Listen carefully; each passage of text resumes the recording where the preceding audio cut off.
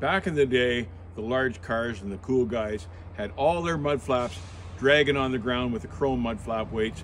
And my friend Murray Olmsted and I were in customs one night, and some freight hauler says to us, "Hey man, I could hear you dragging all through the parking lot with those mud flaps."